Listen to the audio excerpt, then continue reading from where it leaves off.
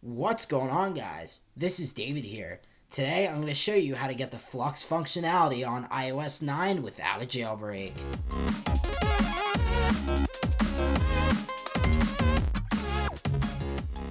Alright guys, let's go ahead and get started in today's video. So as you guys can see, unfortunately you will need a Mac in order to do this.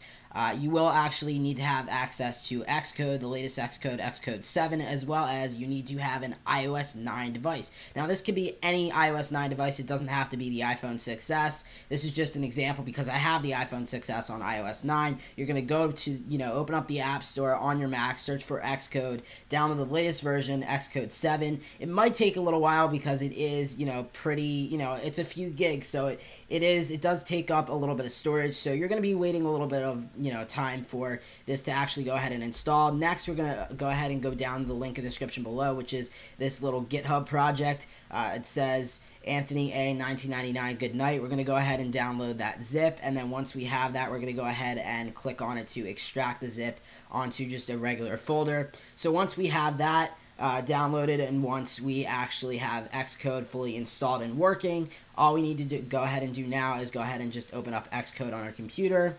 And once we have that open, we're going to go ahead and show you guys this, so just give it a second, and there it is. So open another project. The other option won't be there for you guys, so open another project. We're going to go ahead and press that now, and then go ahead and select the GoodNight master folder, which is the folder we just extracted.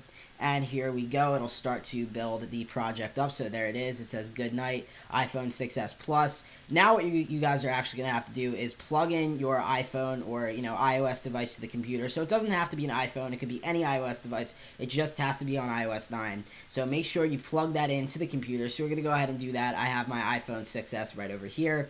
So anyway, we're just going to go ahead and plug that into the computer like so. Once we go ahead and do that, it should go ahead and recognize my phone. And once it does, we can go ahead and proceed with this tutorial.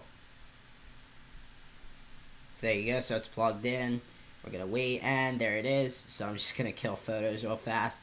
And anyway, so now we have where it says bundle identifier. We're going to want to keep the com dot something dot goodnight, but we are going to want to change the thing in the middle to whatever you want. But before we do that, we're going to go to the drop down menu and then preferences, and then you need to make sure that you have your Apple ID actually in there. So it might come up with a little bit of an issue. It might say that there's a little bit of a problem. All you have to do is press fix issue, and if it doesn't work and it keeps saying the string isn't valid, whatever, change the development target to iOS 9 and change the bundle identifier to something else. So I'm going to say com.appleattack.goodnight. So we're going to go ahead and do that, and once I have that, you're going to need to go ahead and click on team, and next, whatever Apple ID you have signed in with, this is what you're going to actually put there. And now we're going to go ahead and select 9.0 as the development target, just to make sure that it will install okay. So we're going to go ahead and press choose. It's going to say resolving code signing issues, and then it should go ahead and fix the problem. Now we're going to select my iPhone, so David's iPhone, there it is. So now we're just going to go ahead and press the little play button at the top corner of the screen right over there, and we will see that it says build succeeded, but it will kick back with a small error message pretty soon saying could not launch GoodNight, process launch failed, security. So this is actually caused by the fact that you are going to need to go ahead and install some profiles. So in order to get over there, you go to general and then profiles, and then you should see your little iCloud thing there. We're going to just go ahead and press trust, and there it is. It says verified, so GoodNight is now verified to launch.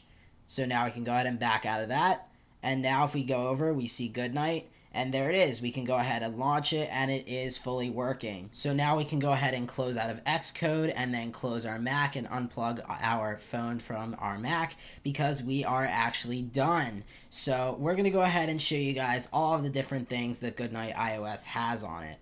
So here we go, guys. Here is my iPhone 6s. Nope, I didn't mean to do that. Sorry. Here is GoodNight, and we actually have waited a long time for this. This is the iPhone 6s, so I can use 3D Touch, which is actually so awesome. So we can go ahead and enable the temperature, and there you guys go. So you guys can see that the temperature of the screen actually went ahead and changed, and we can actually go ahead and throw it down all the way to just that little orangey color, which looks super cool and super nice. Now, this was, you know, previously before GoodNight came out, this was actually only available via F.lux if you had a jailbreak. So this is the non-jailbreaking way of doing this. And so far, this is the only way to get it on your device. Now, there probably will be eventually a way to go through Safari and actually install it via possibly revoked certificates or something along the lines of that, but you guys can see automatic color changing. So at a certain set time each day and each night, it'll go ahead and change the colors. We have, or temperature, we have colors here, so we have RGB sliders. So you guys can see it gives off that nice little bluish tint there. We have a little bit of green there, and I'm sorry if the colors are a little bit off.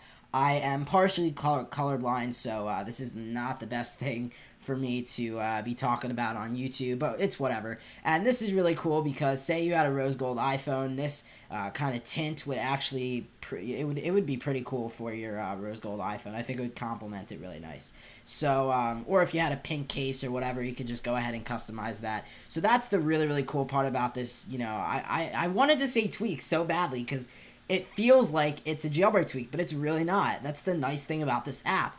It feels like a jailbreak tweak, and it feels like, you know, I was using this earlier today in class, and someone was like, you jailbroke your iPhone 6S, and I was like, no, there's not a public jailbreak out for it yet. And everyone looked at me like, you know, that was really weird because it looks like I do have a jailbreak on my phone with this. So this is really cool that this functionality can actually be given to an iPhone or any iOS device for that matter without a jailbreak. It's really cool.